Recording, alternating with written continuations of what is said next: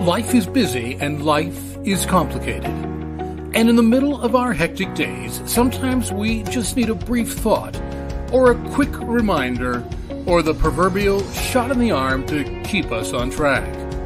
Sometimes what we need is just a bit of wisdom, or a fresh idea, or a touch of inspiration to keep us going.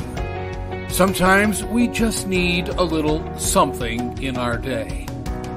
This collection of Life Talks podcast shorts are written and produced to provide the listener a quick thought or an uplifting idea in a convenient 5 to 6 minute time frame. These are produced for the busy individual who needs a lift in their day, but who's pressed for time. It is our hope that these podcast shorts will make your day a bit brighter and a bit richer. We all have standards, even if our standard is not to have one. We all live by something, even if it's the denial of that something. There's some sort of inherent code that creates a framework that provides direction to our actions. There's a paradigm that we all work within. Call it genetics, call it culture, call it greed, call it fear, call it upbringing, call it faith, call it whatever you want. But we all have standards shaped by something. We each have them. But the thing that shapes those standards the most is us. We want standards because we're supposed to have them, or they were inbred within us, or we just picked them up growing up, or whatever the case might be. But we want standards of convenience. We want standards that are fluidly permissive and that grant us ample free rein to do what we want, when we want. We want standards that won't hold us back if we hold them up. At times, we want standards that give us permission to do what, in fact, standards tell us not to do. We want standards that are standards in name only. We want standards so that we can say to others and to ourselves that we are people of standards, when in fact, the standard is not to have one. And to pull all of that off, we tediously and rather ingeniously reconfigure our standards to the point that they're not quite empty, but pretty much empty. They have a slight hint of ethics or morals or principles or values hidden away somewhere within them. But that slight hint is left there solely as a means of granting those standards a soothing illusion of legitimacy. But they are not left there as something to which the standard adheres. And then we intricately weave these largely empty standards into our lives just enough to provide the illusion that we are indeed people of standards.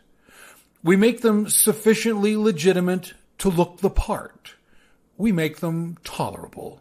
We make them doable. We take the standard out of the standard, but we leave them with the name. And in the end, we are utterly fooled into believing that we are people who live by standards, that we are people of principle, that we walk the hard road of integrity, that we live right, that we stand for all that is good and just. But we are not. We are people living a distortion of what we say we're living. And that is utterly heartbreaking. If we honestly face that reality, it's nothing short of catastrophic. It's a shock to our system. It's a blow to everything that we've built. It's a pill that's far, far too big to swallow. It's a reality check that upends this incredibly fragile and permissive narrative that we've built the entirety of our lives on. And it is in the acceptance of this painful and often devastating truth that repentance is born. This is where we stand before all of the good that we thought we were. And we recognize that this good is a myth, convincingly spun by this horribly compromised standard that we fashioned. Repentance is a stark realization and a horribly jarring awakening that we're living a life of reconfigured standards that are not standards at all.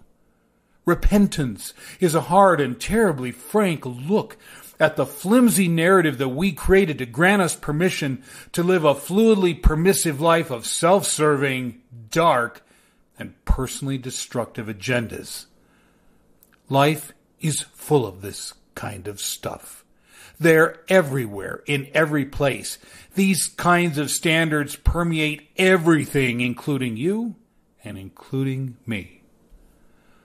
Repentance is acknowledging these behaviors and then rejecting these behaviors as destructive for us and everything around us. It's confessing the destruction we've brought on ourselves and everyone around us. And it's repenting of such an inexcusable and wholly squandered life in a manner so comprehensive that no moment from this one forward will ever be squandered again. And once we've cleared the house of all that stuff, repentance is being sufficiently bold to ask what the great standard is, the final standard. The ultimate standard. The real standard. That standard that will stand no matter what. The standard that will stand upon, against, and over every other standard. What is it? Where is it? How do I draw it into every shred of my being? And how do I live it and live by it in a manner entirely uncompromised? Repentance is uncompromisingly abandoning every reconfigured standard that we ever created and embracing the only standard that will outlive every other standard. And that is repentance. And so where are those kinds of standards? Those are the standards that God, and only God, can create. Therefore, it is God to whom we should repent, for he holds the only standards worth dying for and living out. He holds the only standards that will still be standards when all other standards have long fallen away. He holds the great standards, the final standards, the ultimate standards, the real standards. That's where they are. In fact, that's the only place that they are. Repentance. Abandon your reconfigured standards and seize God's eternal standards. That's what will save you. That's what will bless you. That's what will transform you. Thanks for being with us today. It's our hope that this podcast short gave you something not only to enrich your day, but touch your life. Here at Life Talk, we also produce a collection of regular length podcasts that address timely, relevant, and deep-seated issues in our lives, our communities, and our world. You can also discover an array of additional resources on our website at www.craiglpc.com.